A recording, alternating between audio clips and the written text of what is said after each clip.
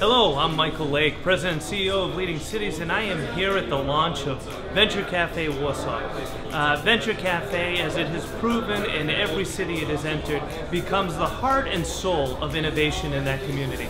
So it is a great honor for me to be here, to be part of this historic moment in both Venturé Cafe's history and Warsaw's history, to bring new life to the innovation that's happening right here in this capital city of Poland.